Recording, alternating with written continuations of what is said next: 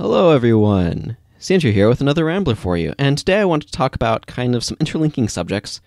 The first one is projection, and the second one is assumptions. So these are very interrelated, and what I'm really talking about is how we view other people. And it kind of is, I guess, how we inform the way that we kind of interact or think about others. So these are kind of very intertwined, and so I'm going to start by kind of defining what I'm talking about a little bit here. So there's a couple of ways that we can kind of project onto others, but usually what's happening is we're taking kind of ourselves and we're taking a projection of ourselves and placing it on them to fill in gaps. You can kind of think of this in some regards as kind of like painting over somebody with our own life experiences, our own feelings, preferences, thoughts, etc. And then the other one is assumptions, the other concept that I want to talk about.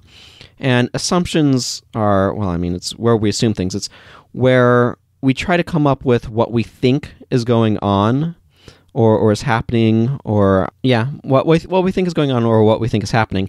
And we use those conclusions that we've reached.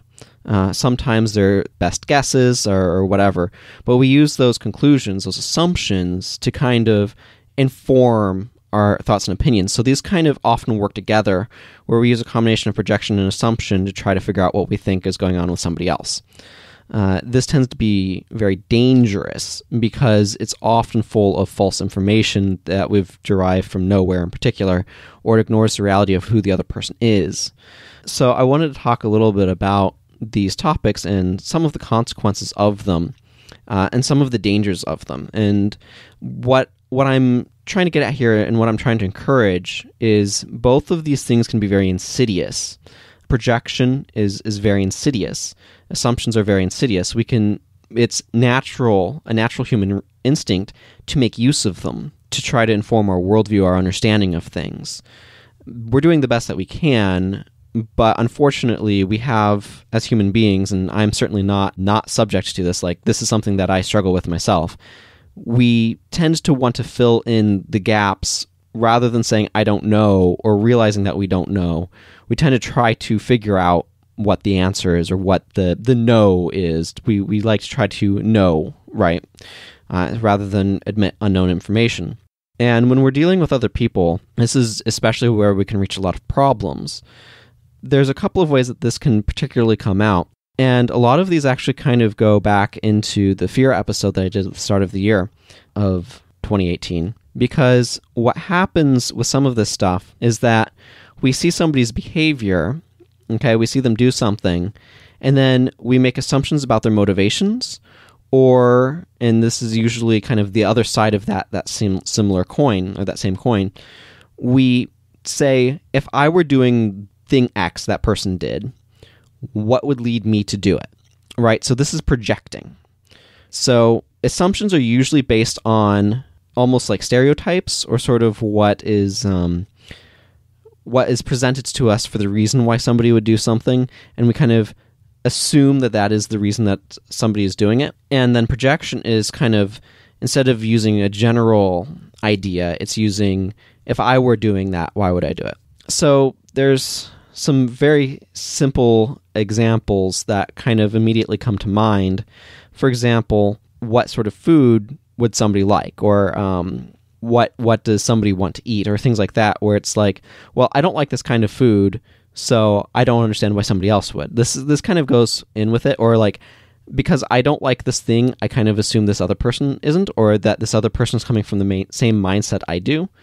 Because we're all informed by our own life experiences. I'm highly reminded of an internet forum that I was reading once, where somebody was trying to explain their point of view, and everybody else was like, we disagree, and they're like, but explain my point of view again, and everybody's like, no, we understood you, we just don't agree. And this is kind of going into the same space, right, where there's the assumption that if people are going to think the same way as you do, that if they have all the same information you have, then they would agree with you.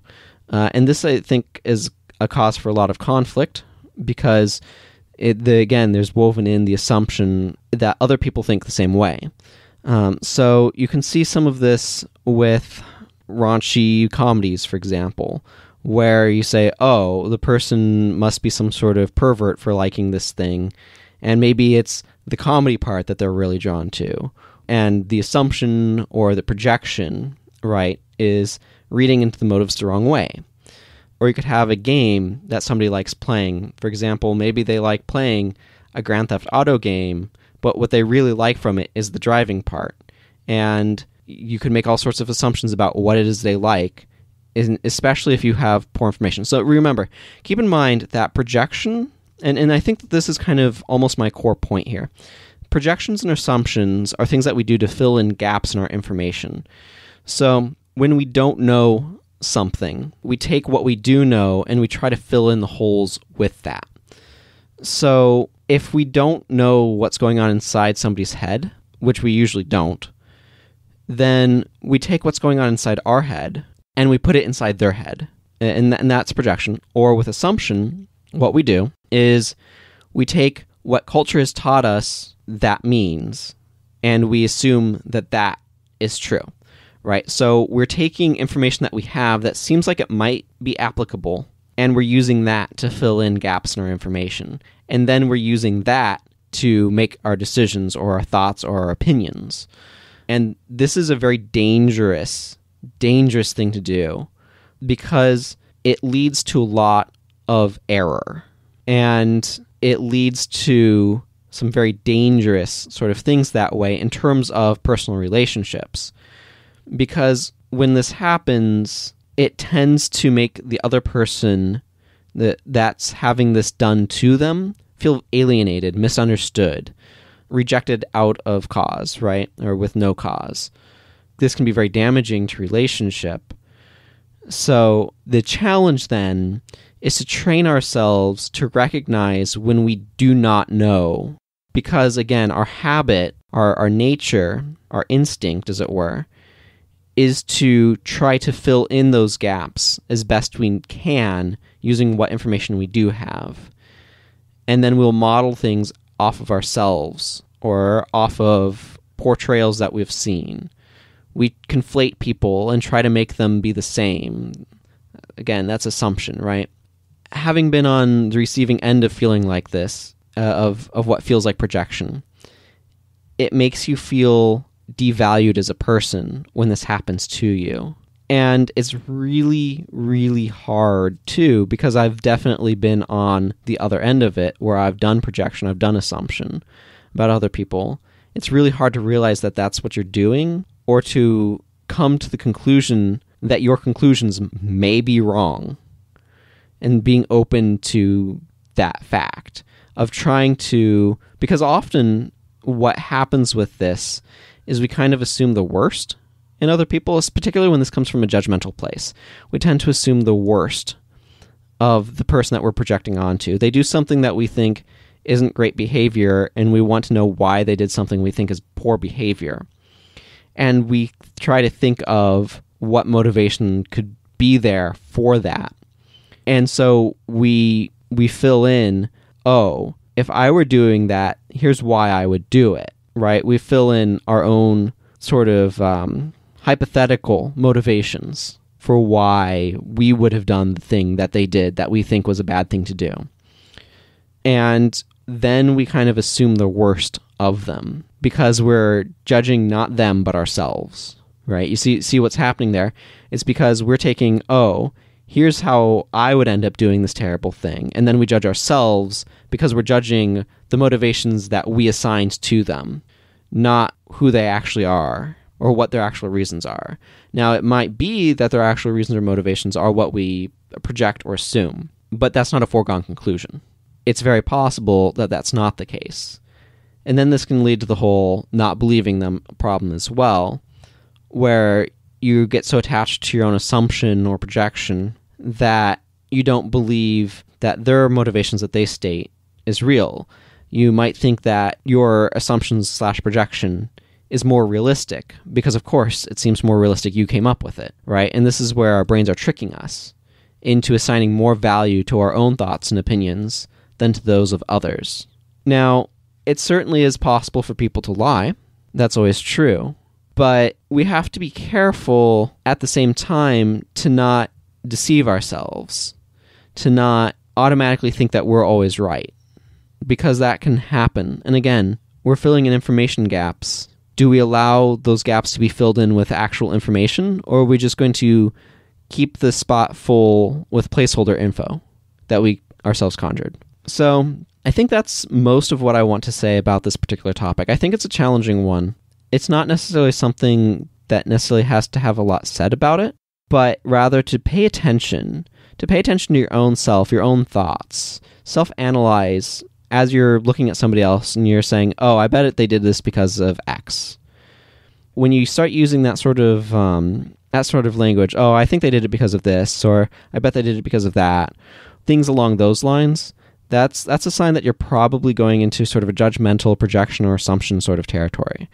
Now, we can also do other things with projection, where, like, let's say we like a particular color, so we, get a gift for somebody of that particular color, even if they would prefer a different color, right? That sort of thing happens as well. And this is a less malevolent, I suppose, form of the same problem, where we make assumptions or project. Often this is projection when it's coming from a not necessarily a benevolent place per se, but usually it's I'm trying to do a thing to make you happy, so I'm going to do the thing that would make me happy sort of place. This is a sort of projection as well.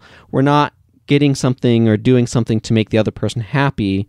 We're doing it to make our mental picture of them happy, and that mental picture happens to be very heavily based on ourselves. So this is another area where especially projection tends to become extremely dangerous. Now, we can make a lot of assumptions in these areas too, saying, oh, that person seems like this stereotype, therefore I think they're going to like things stereotype likes. And maybe they do, maybe they don't, but you don't know, right? And this is, again, is trying to fill in for a lack of information. And that's really, to wrap this up, look for when you are making guesses where you're filling in information about others based on nothing but conjecture, especially conjecture and speculation that doesn't have any sort of base to it. Be especially careful when you're making judgments and pronouncements based off of this. It's a difficult task. It's definitely been something that I struggle with. And I'm getting better at it. I've gotten better at catching when I'm assuming, when I'm projecting. But I have a ways to go as well. And we all do. Thank you for listening, everyone. If you ever want to contact me, you can email me at sientir@gmail.com. I'd appreciate your support if you could like me on Facebook, facebook.com/SientirsRamblers, or a financial contribution is also greatly appreciated. You can support me financially at patreon.com/Sientir. Take care, everyone. Bye-bye.